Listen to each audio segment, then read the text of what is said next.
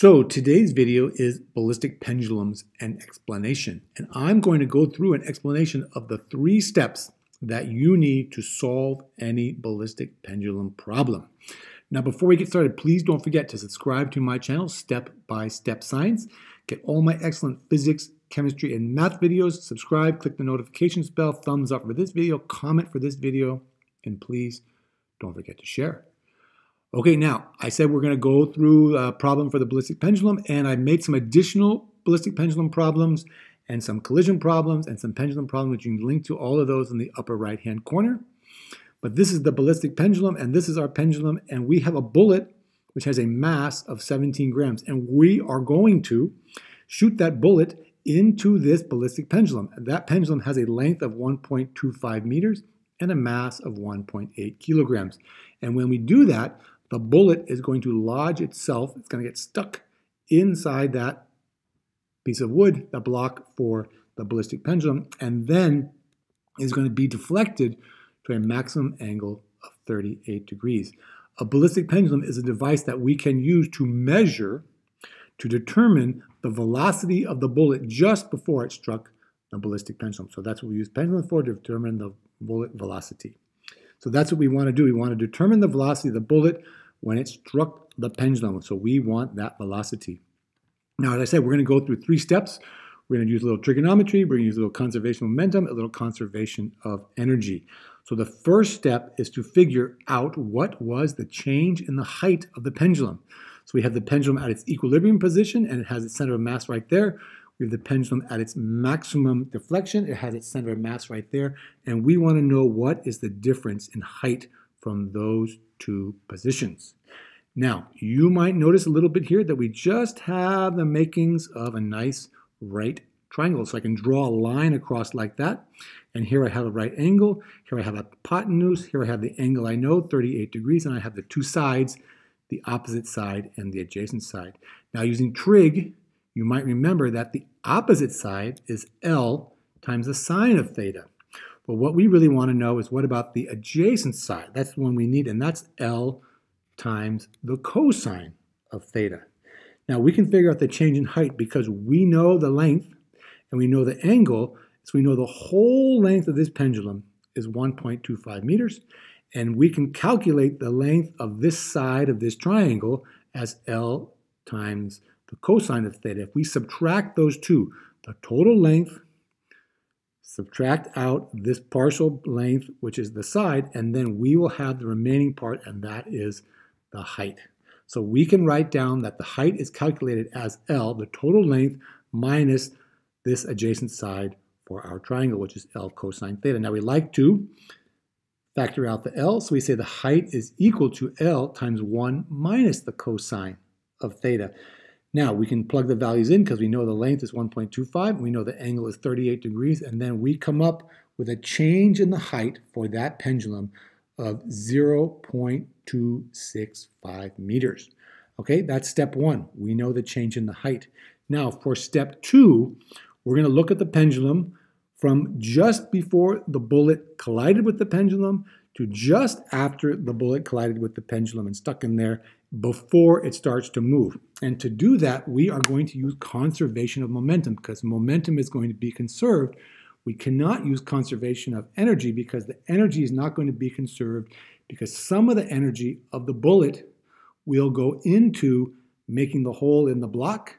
There'll be some heat generated, some deformation.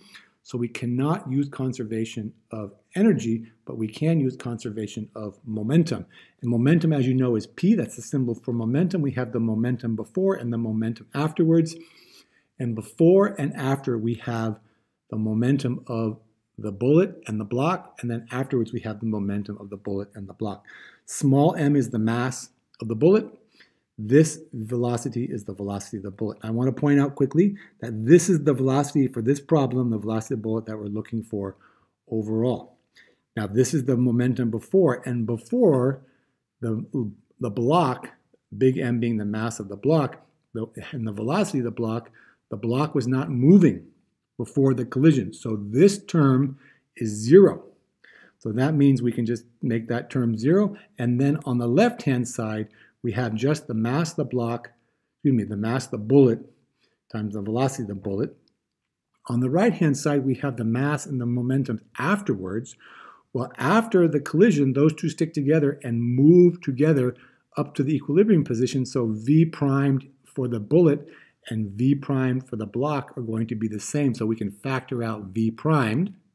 We just have on the right-hand side the sum of the two masses times their velocity. Now, as I said, we're looking for this velocity, the velocity of the bullet. I'm going to divide both sides by m. And then you can see that the velocity of the bullet is equal to the sum of the masses divided by the mass of the bullet times their velocity after the collision. Now, you can leave it like this, but you'll often see this equation written like this because this is 1 plus. You have m divided by m is 1 plus the mass of the block divided by the mass of the bullet times their velocity after the collision. Now, you might think, okay, now we can just plug the values in. We have the equation for the velocity of the bullet, but we don't know the velocity after the collision. We know the two masses. We were given those masses, but we don't know the velocity after the collision. So now we're going to go on to step 3, and we're going to use conservation of energy to determine what was the velocity of those two objects after the collision. Okay, and they have the same velocity we said. So conservation of energy is going to be the potential and the kinetic energy. And we know after the collision, but before it starts to move, then there's no potential energy. This pendulum has no potential energy, so this term is 0. And then we know after they swing up to their highest position, the greatest deflection, then the pendulum is going to stop there momentarily before it comes back down, and therefore we know after there's going to be no kinetic energy. So now we can simplify this to say that the kinetic energy at the bottom is going to be equal to the potential energy at the top. Now the kinetic energy, you know, is 1/2 mv squared, and the potential energy is just mgh. Now, I want to point out that this m is actually the mass of the two objects together. So this mass is the sum of the two masses for the bullet and the block, just as this one is also the sum of the two masses from the bullet and the block. And those two are equal to each other, so we can cancel those out. And we're left with 1/2 v prime squared is equal to gh. Now I want to solve this equation for v prime. Now v prime is the velocity that we're looking for the bullet pendulum system right after the collision that we can then plug into our equation for the velocity of the bullet, which we got from the previous step. Now, in order to solve for v prime, we're going to multiply both sides by 2 and take the square root, and then we get v prime is equal to the square root of 2 times g times h. And remember, in step 1, we calculated h, which is the change in the height. And now we can just plug those values in, that v prime is equal to the square root of 2 times 9.81 meters per second squared. That's the acceleration due to gravity, times the change in the height, which we had was 0.265 meters. And then we come up with the velocity of the pendulum with the bullet right after the collision, before it starts to move up, or just as it starts to move up, is 2.28 meters per second. This, I want to point out, is not the velocity of the bullet. This is not the actual velocity that we're looking for overall. But we're going to go back now to step 2, and we have our equation which we derived in step 2 for the velocity of the bullet. It's equal to 1 plus the ratio of the two masses times the velocity of the system after the collision, which we just calculated is 2.28. And we can plug those values in. It's 1 plus the mass of the pendulum, 1.8 kilograms, divided by the mass of the bullet. Now this is 17 grams. We have to convert this into kilograms. It's 0.017 kilograms times the velocity of those two objects after the collision. And you get that is a velocity of 242 meters per second. And we can convert that to feet per second because the velocity of the bullet, the muzzle velocity, is often given in feet per second. That's just about 800 feet per second. Okay, there you go. We did all 3 steps. Step 1, we got the change in the height of the pendulum using some trigonometry. Step 2, we got an equation. We derived an equation for the velocity of the bullet using conservation of momentum. Step 3, we determine the velocity of the bullet block system right after the collision using conservation of energy, and then we took that velocity and plugged it back into our equation from step 2. So I hope you found that video helpful. If you did, please do all of the following 4 things.